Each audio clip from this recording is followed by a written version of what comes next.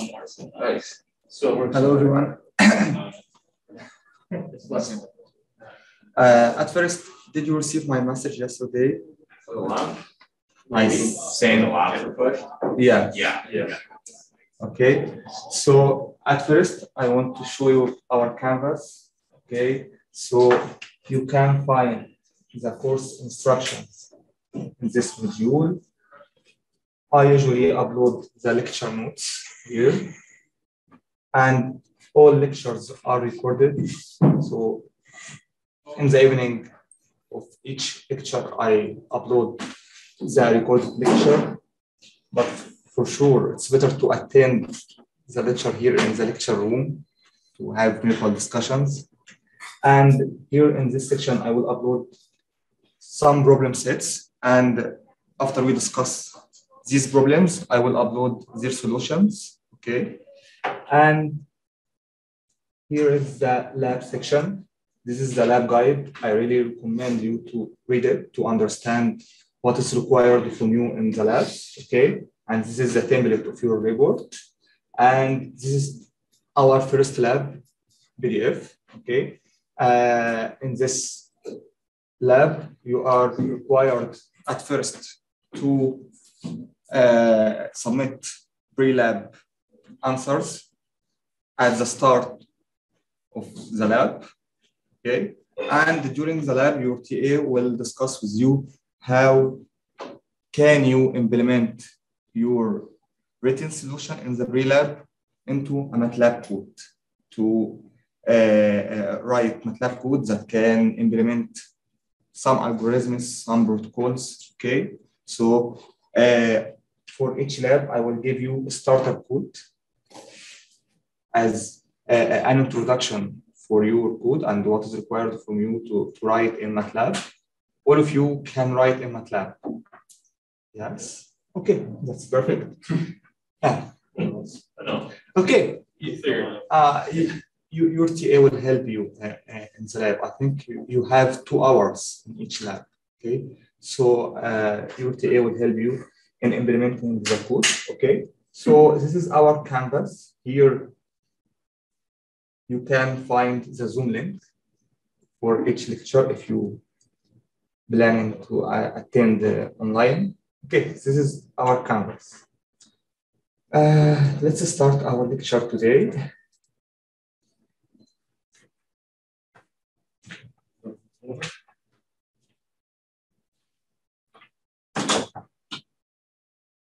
At first, I will make a quick revision, but anyone has any question related to our last lecture? Okay, let's have mutual discussion in this quick revision.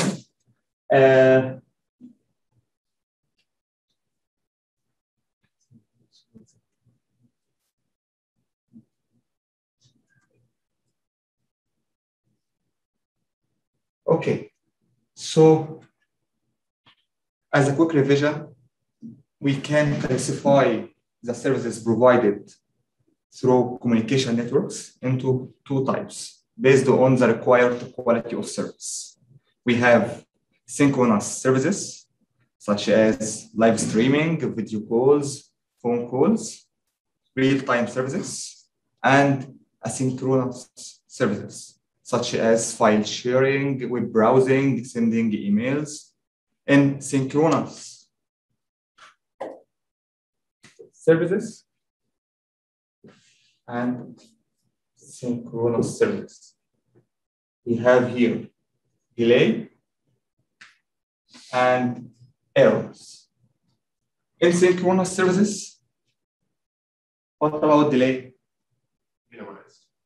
Okay, so delay, synchronous services are delay sensitive. We want to minimize the delay as much as we can, as they are real-time services, okay? What about errors? Okay, it can tolerate it, okay? So there is a relation between the delay and errors. If you don't accept to have some delay, for sure, you will have errors, okay? On the other side, in asynchronous service, the delay is accepted or acceptable, and errors not acceptable. Okay, these are the quality of service that we must satisfy when we are designing a network. How can this quality of service can be realized? This can be realized through using network sharing. Here, as we can see, data from multiple sources move through the same communication links, the same routers, the same switches. So resources, network resources must be shared. Why do we need resource sharing? We need resource sharing to increase the number of connected devices to our network, the number of connected users that I can serve at the same time, okay? And here we demonstrated that as the network dimension grows, resource sharing becomes necessary. And we demonstrated that we have 3 types of communication networks based on the network dimension. We have WAN, MAN, and LAN. And in WAN, the data move across the world. In MAN, data move across city. In LAN, data move across small network, like here in our campus, in this building, in this office, okay? And all of these little types, we need resource sharing. As here, we have LAN network now in this room using Wi-Fi connection, okay? All of us are sharing the network resources now. All of you can connect to the network. You can make web browsing and you can send a text message at the same time over the same network. So you are using the same network at the same time. So we are sharing the resources now, okay? So this indicates the importance of having resource sharing in our network design. And we introduced circuit switching as an example for resource sharing. And as we know, circuit switching is a resource sharing strategy. The basic idea of circuit switching, we allocate to each user in the network portion of the network resources. This is allocated to you all the time. Okay, so the source now, the sender has end-to-end permanent connection with the destination. We establish to you as the mobile operator, establish to each user permanent connection to its destination. So we have virtual direct link to the destination. To clarify this point more, here, this is an example, as you can see in this figure. Okay, here, this is a sender, and this is the receiver, okay? So the mobile operator or the network operator will allocate to this sender portion of the resources through this link, okay? So the only way for this source to communicate with this destination is via this way, okay? As your allocated resources are allocated to you in this link, okay? So it seems that you have virtual direct link to the destination. This is your virtual direct link. So in circuit switching, we don't need to have the destination address in the transmission of data. Why? At the end of this way, you will reach to your destination. Okay, so you don't need to have the destination address. We will see after in this lecture. Okay, in this lecture we will see that, and sometimes you will need the destination address, and you will see the difference. why in circuit switching I don't need to have destination address, and when should I need the destination address. So here in circuit switching, as you have permanent connection to the destination, you don't need to have or to know the destination address. So this is very simple for data routing, okay? And once the communication is completed, your connection is ended and this link is released. So anyone else can use it.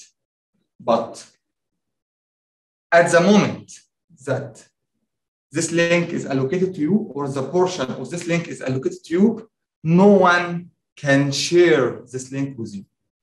Okay, so in the next slide, we indicated that how can resources be allocated to each user. As I told you, each user has a varying data rate. At some times, you need low data rate to send a text message, to make web browsing. At other sometimes, you may need high data rate to download a game, to make video call, for example. So you as a user require varying data rate. It depends on the application that you are using at this point, okay? So, but at circuit switching, they allocate to you permanent resources, not varying, okay? They are constant to you. You have constant resources allocated to you. So how can circuit switching allocate resources to users? It will ask you, what is your rate? You will say, at sometimes, I can send at low data rate, and I can send at maximum data rate, and many times I don't send anything. So your rate is varying from 0 to R maximum. Okay? In circuit switching, okay, I will allocate to you your maximum rate. Okay, that's good for me. You have to allocate to me my maximum data rate. Okay, but most of times you will not use this maximum rate. As you can see, sometimes you can send a text message with making web browsing. You don't need this maximum rate, but this is the technique used in circuit switching. And as I told you, circuit switching was the technique used in old wired telephone networks and in the first generation of mobile networks and in 2G, okay? Okay, so you have now your maximum data rate. This is the resource allocated to you all the time.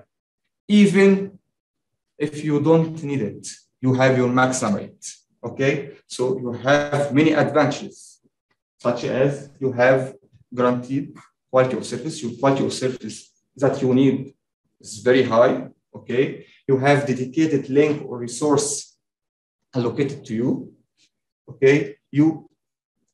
The delay in the connection is very, very, very low as you are allocated your maximum rate. So the delay is very, very, very low. You can neglect it, okay? And you have simple data routing, and at the end, you have continuous delivery. You can transmit your whole message at one time. This is continuous delivery, okay? But these are the advantages of circuit switching. In our last lecture, we discussed together the disadvantages of circuit switching. Yes, through introducing these two examples. In this example here, we have, you can transmit at this moment 1 kilobit per second, while the capacity of the shared link is 10 kilobit per second. So you are using only 10% of the total resource available in this link. So the resources are underutilized in this example. In the Second example here, we calculated the number of users that can be served using this network. And in this example here, we have that the maximum rate of each user is 1 kilobit per second, and the total capacity of the link equal to 10 kilobit per second. So we calculated the number of users as the total capacity divided by the maximum rate, and it equals 10 by 1 is equal 10 users. So you can only serve 10 users at the same time. Okay, so here we can discuss the disadvantage of circuit switching. Here we have the maximum number of users that I can serve at the same moment is very small. Why this is very small? Because I allocate to each user the maximum rate. So I consume my available resources. So I can serve only little number of users at the same moment. Okay, this is the first disadvantage. The second disadvantage that the probability I allocate to you your maximum rate, but most of times total transmission rate over the shared link is less than the total capacity of the link.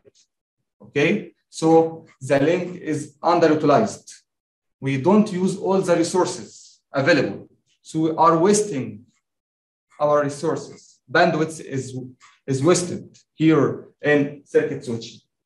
The third disadvantage that in circuit switching we have increased blocked connections. As we have a discussion in our last lecture, here in this network we can serve only 10 users at the same moment. But if we have 15, I will serve 10 and block 5, as I don't have available resources to the other 5 users. Okay, so here we have increased the blocked connections. We are unable to offer OK service to everyone. Why we are unable to offer OK or services to everyone? Because we are allocating to everyone its maximum rate. So I consume my resources. So we can summarize the main disadvantage of circuit switching in this point, that we allocate to each user its maximum rate. By allocating to each user maximum rate, I waste my resources. My resources are underutilized. I can't serve everyone. I have limited number of users that I can serve. This number is very small. Okay, so these are the disadvantages of circuit switching. How can we overcome these disadvantages? That's we will see now through using another technique called packet switching. Till now, everything is okay, clear for you? Anyone has any question? Okay, this is perfect. Okay, so here we have packet switching.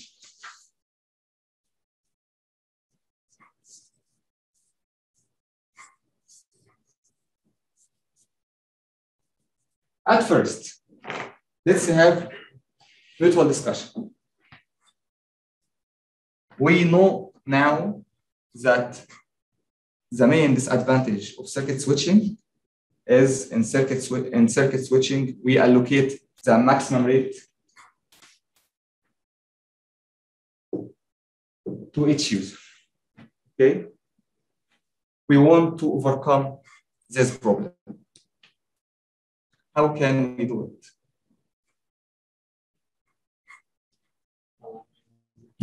Data depending on how much they use at the time. Yes. Anything else? Allowing data to travel through multiple different pathways. Okay. Anything else? Yeah, the both answers are correct, I don't have to allocate to you your maximum rate. Okay? I don't have to make you transmit your data through certain way to destination. You can take different ways at the same time. Okay? So all of these answers are the basic idea of packet switching. Packet switching is the main used technique now in internet and in 3G, 4G, 5G.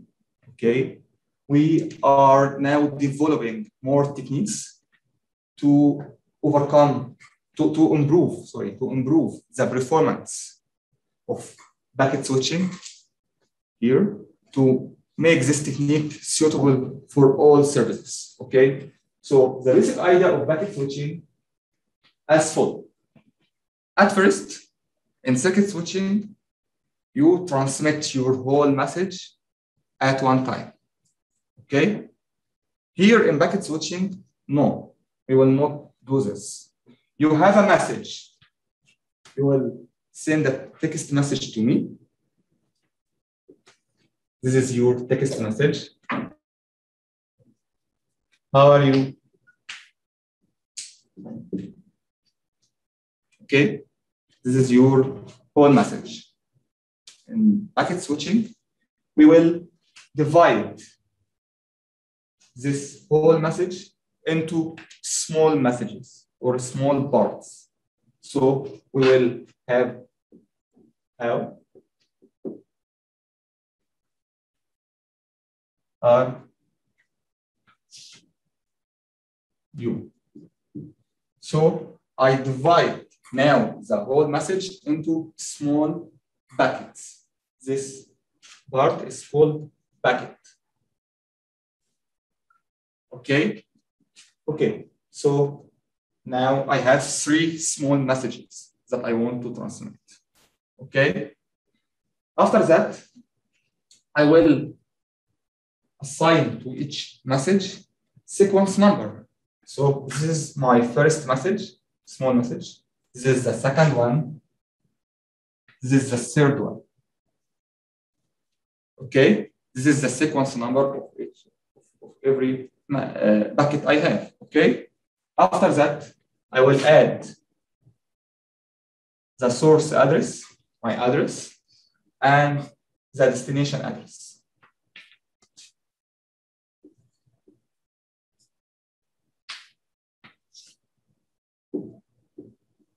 These are all done in binary? Yes. Okay. As this is the language that computer networks can understand. Okay. So,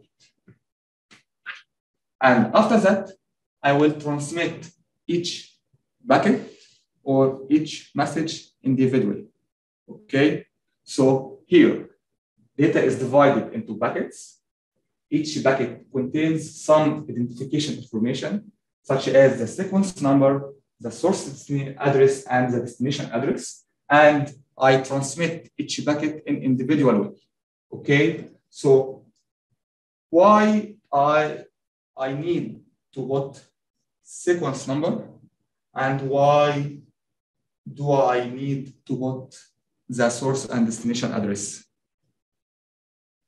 So that when the message gets there, it knows like what order to go back in, and also like where it has to go to. That's perfect. The first reason, you are sending your buckets in an individual way. So at this moment, I will forward the first bucket. Okay, so the first bucket may take this part. Okay, in the second moment, I will forward my second bucket. So may the second bucket may take this different. At the third moment, I will transmit my third bucket. So it can take another different box. So at the end, at the destination, okay, based on the speed of each link, okay, and the other parameters such as delay, congestion, the buckets may arrive at destination out of order. So the destination may receive the third packet before receiving your first packet. So we need to have sequence number associated to each packet so that the receiver can reorder again the packet. So at the destination receive, for example, may receive at first packet 3, then 1 and 2. So based on this sequence number, the destination will reorder the received packets again to 1, 2, 3. So the receiver now can read your message. How are you? Okay. So this is the importance of using sequence number. What about the source and destination address? Okay. As you can see now, you don't have a located link to you. You can use any link. Okay. You can send your data in different ways, in different routes. Okay. So we need to know here, this router and this router and this router need to know where should I send this data. Okay. So when you forward your message, this router will open it, not the message, will open this header only, okay? And see, yeah, you want to forward it to the destination address Mahmoud, okay, I will forward it, okay? And also the router must know the source address. When you are forwarding a mail to anyone, you are writing the sender information and the receiver information. Yes. So this is for security issues. Okay. Maybe this destination is not allowed to receive messages from you. Okay. This is for security issue. So we must indicate the source address so that the destination and the router, based on your security issues in this network, know who is the sender and who is the receiver, and to use it in your data routing. Okay, as here we don't have direct link. You may send your data in this way, in different ways. Okay, so we will need to make data routing. Okay, so here we need to have our source address and destination address. If you want to compare it with circuit switching, in circuit switching, we don't need to have the sequence number as we transmit the whole message at the same time, and we don't have to know the destination address as it is. You have dedicated virtual direct link to the destination. So here are some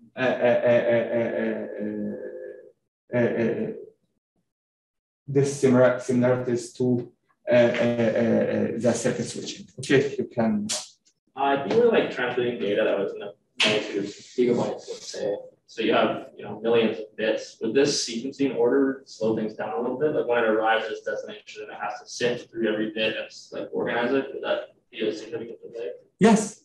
So here, packet switching most of times is used in transmitting data for asynchronous services where delay is acceptable. Okay, but at the end of your transmission, okay, you are confident that your transmission is done in a successful way.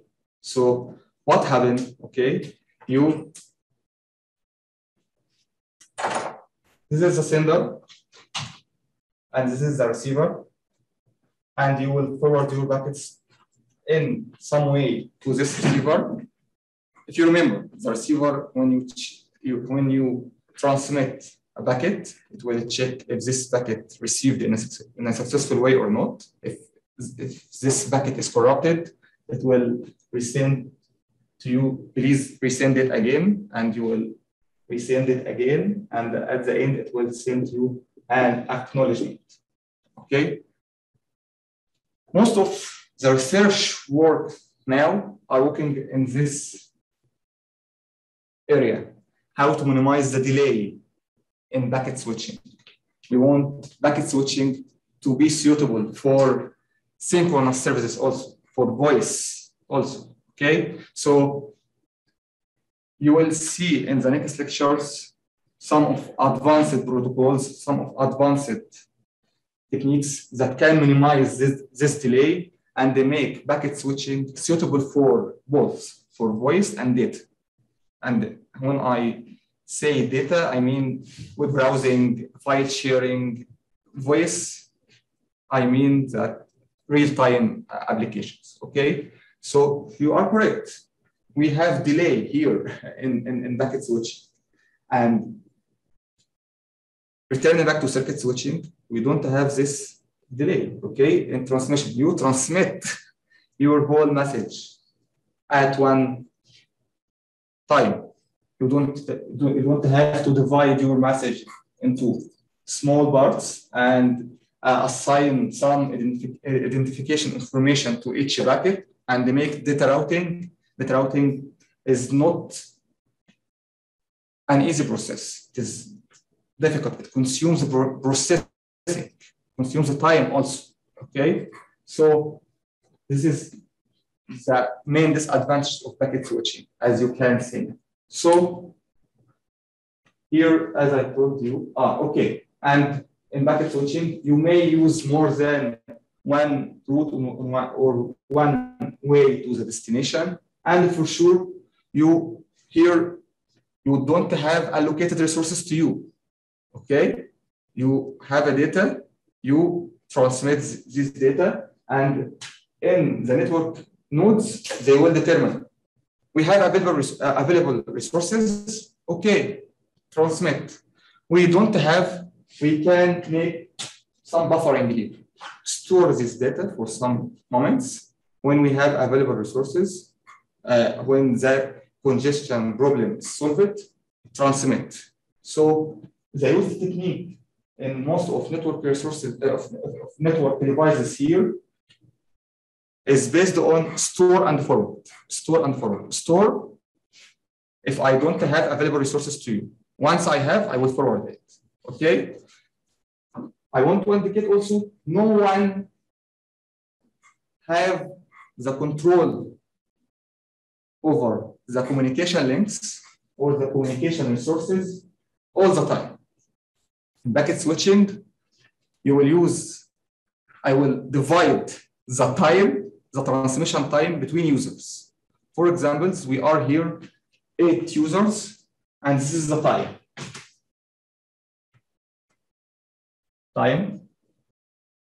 Okay, I will divide the transmission time between the 8 users. Okay, so each user will have certain time slot. So at the same moment, the transmitted data consists of different packets from different users. Okay, so this is the transmission data that I have. I have your first packet, maybe the third packet of another user, maybe the fifth packet from another user. Okay, so in circuit switching, you are transmitting your message on certain portion alone. No one share this resource with you. But here in packet switching, resources are shared. I divide the transmission time between users, and each user will be allocated certain time slot. Okay, and in the transmission data transmitted over the shared link, it consists of different packets from different users. So that's why I need in each packet to have additional header that identify the source address and destination address. As I have different packets at the same transmission, each packet has its own source address and its own destination address. Okay, so here in packet switching, resources are not splitted, are not allocated to certain users, but is shared between users. Is this clear? Okay. So here, no dedicated circuit is allocated to each user. Resources are shared, okay? We can send our packets through different ways, okay? We share resources. Resources are shared between all of the users in the network, okay? As I told you, in packet switching, it is used in internet. It is the current technique used in most modern applications now in our computer networks and mobile networks, okay? And in order to maximize the resource utilization, we use a technique called statistical multiplexing. What is statistical multiplexing? Okay. In circuit switching, I allocate to you your maximum data rate. Okay. Here in packet switching, I will allow you to transmit not in maximum data rate, but in your average data rate. Okay. So each user, as I told you, has varying data rate.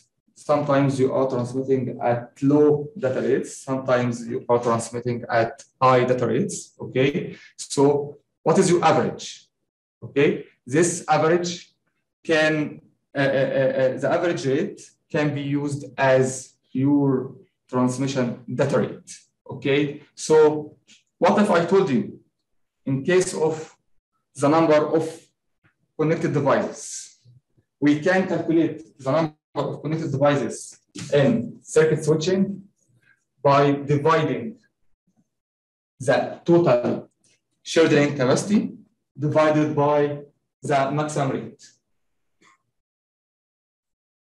Here in packet switching, we will calculate the total number of devices connected together by dividing the total capacity of the link by the expected rate of each user.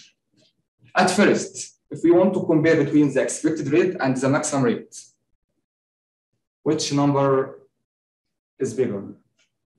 The largest. Maximum rate, okay? So here, which quantity will be the largest?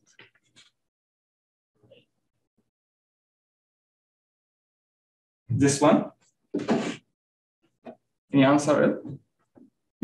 Is this correct? I agree. Okay, that's perfect. So we can say here in packet switching, it can serve more number of connected devices than in circuit switching. Okay. Does that change like period? It just continuously checks the Yes. rate? Yeah. Okay. And we must check this in periodic way to increase the utilization of the network resources. If we don't check in regular way your average rate, I return back to the main disadvantage of circuit switching. I waste my resources, as maybe at this moment your average rate may be less than your average rate at another time. Okay, so I must in regular way revise with you what is your average rate, what is with you your average rate. Okay, so here the main advantage of packet switching, it can serve more number of users at the same time. For example, if you remember the example of circuit switching that we have many users and each user can transmit 1 kilobit per second as maximum rate. Okay, and we if you remember, we calculated the number of connected devices and the capacity of the link was 10 kilobit per second. And we calculated the number of connected devices by C by R maximum. 10 by 1 is equal 10 users. Okay, this is in the circuit switching example. If I told you the expected rate for each user is 0.5 and want from you to calculate the maximum number of users that can be connected to this network. So you will say that C by R expected is equal to 10 divided by 0.5, which will equal 20. So here in the same example, okay, this example indicates that the number of connected devices in packet switching can be more than that achieved in circuit switching. Also here, allocate to you your expected rate, but at some times you may need more than this expected rate. Okay, so we have the probability here that the total actual transmitted rate to be greater than the rates shared between all the users. Okay, this probability can happen, but this probability is very small. So here in packet switching, we allow more users to share the network with less data rates, and this can cause congestion, and this congestion can cause delay, okay? But at the end, I increase the number of connected devices. So you must pay. This is the expenses of increasing the number of connected devices in your network. You want to increase the number of connected devices, and if you are the mobile operator, you are the CEO of the company. What do you want? You want to make profit, revenue. How you can make revenue?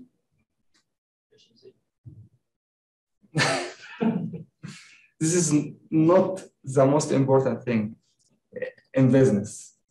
I can make revenue if I have more customers, if I can serve more customers.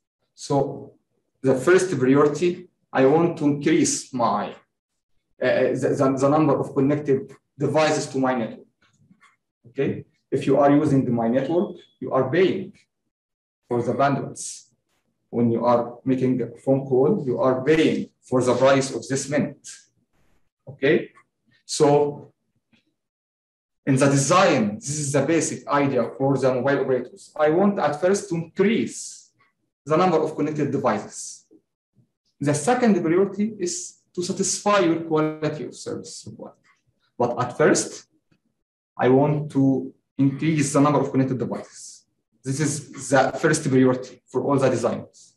So here, the price or the expense of increasing the number of connected devices is increasing the delay, increasing the congestion, increasing collisions between packets.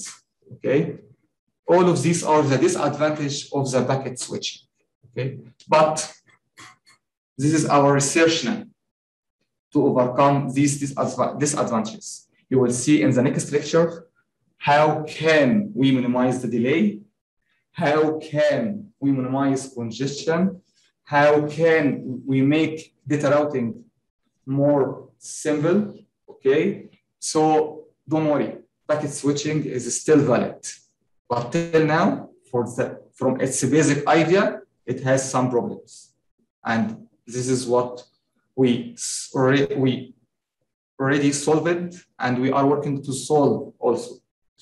Every day we are proposing more techniques to reduce the delay, to increase the number of connected devices, to how to overcome the collisions, how to minimize the probability of error. Okay. Okay. So if we have, like, let's say a computer using something small, browsing the web of like 50 kilobytes per second, and then you suddenly need to jump to a download of, it's a 10 gigabyte download and you want as much as you can, how would the average change? Because if we're taking the average over a period of time, and we were sitting on a browser for an hour using such a small data rate for so long, and then you needed a jump, how does it take an average throughout that time? Okay. I am dealing here in packet switching, deal with the session, not the user. Okay, so you said that I'm making web browsing. It consumes low data rate. And after that, I switch to another application to download again, high data rate. Okay, so in the first application, you have your own packets. Okay, and in the second application, you have your own packets. And the data rate of this application is different from the data rate of this application. Okay, in packet switching, it deals with sessions. So we are dealing with you now as you are two virtual persons. The first virtual one is making web browsing, and the second virtual one is making downloading file or downloading a game. Okay, and every virtual person has its own average rate. As when you are using web browsing, your rate is not constant. Sometimes when you are making web browsing, you just scroll down, low data rate. But at some time, you may stop and start watching a video. Your data rate is increased. The quality of the video was very low, so you select HD quality. So your data rate increased. So even in each application, your data rate is varying, not constant. Okay, so to answer your question, communication network deals with you as many virtual persons. Every virtual person is using certain session. And this is the reason that at the same moment, you can send a message and you make download for a file, okay? And you have a voice call at the same moment. Is this correct? Anyone here can use the three services at the same time? Yeah, we are now using video conferencing. And I can send a message via Zoom, okay? And on the background, I already download again 3 different applications, 3 different sessions with different data rates.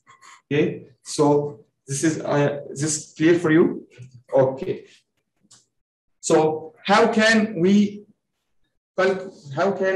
any comment? No. Okay. I just said good question. Okay. Yeah, it's really perfect. Good question. Okay. So the number of users that can be connected to packet switching is still bounded. We have upper bound. We can calculate this bound using Chernoff bound. And we will see an example in this lecture. So how can we use Chernoff bound to calculate the maximum of users in circuit switching, in packet switching? We have 2 types of packet switching. The first type is datagram packet switching, which is the most common used technique in packet switching. In datagram, we can send our packets in different routes, okay, in different ways, okay? But in virtual circuit packet switching, all the packets must be sent over the same link, okay? As if you see its name, virtual circuit packet switching. So here we divide our message into small packets, but still we still need to transmit our packets over the same link. So virtual circuit, okay? So the most common technique in packet switching is using datagram packet switching. So we can summarize the advantage and disadvantage of packet switching as we can see here. In the advantage, it is easy of connection. You transmit each packet individually, okay? And we try to minimize the wasted bandwidths, support variable rates, and we have less blocking connections as we increase the number of connected devices to our network, and we have scalability. We can increase the dimension of our network in very easy way. But the disadvantage, data traffic is split, okay? And packets may arrive out of order. So at the destination, it will require to reorder it again, and this consume time. We have possible congestion if the actual transmitted rate is greater than the expected rate. Okay, so if the actual rate is greater than the total capacity of the link, we will have collision. How we will overcome it? We will make some buffering. We will store some buckets until the collision is ended, and after that we retransmit it. So we have delay. Okay, more connections but of lesser quality. If I give you your maximum data rate to transmit, you have high quality. But I will give you here less data rate, expected data rate. So I reduce the quality provided to you. Okay, so these are the main disadvantages of packet switching. We have 10 minutes. We have negative 1 minute. You have a lecture after. Yeah. Okay, so what I will do now, okay, I uploaded the problem sets in your canvas. You can have a look for this. There are two problems, and I will upload the solution of this problem. Okay. Or is this kind of for practice? This is for practice for you, for better understanding of the topic. Okay, so you can have a look for these two problems. Okay, and if anyone have any problem to understand the solution of these problems, you can return back to me.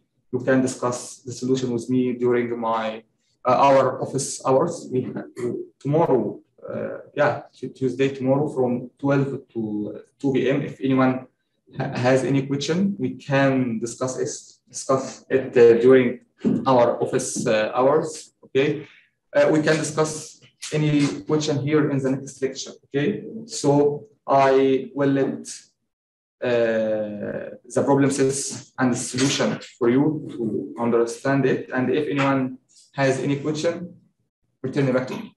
In the next lecture, we will discuss the layered architecture of the communication network. I think everyone wants to know what happens when I write a message and send it in the virtual machines. From the moment of writing a message till this message is received as a destination. What happened? This will be the topic of our next lecture. Okay. Thank you, everyone.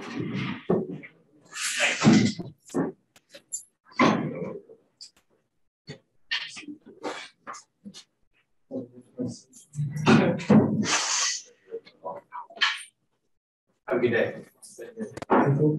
Thank you.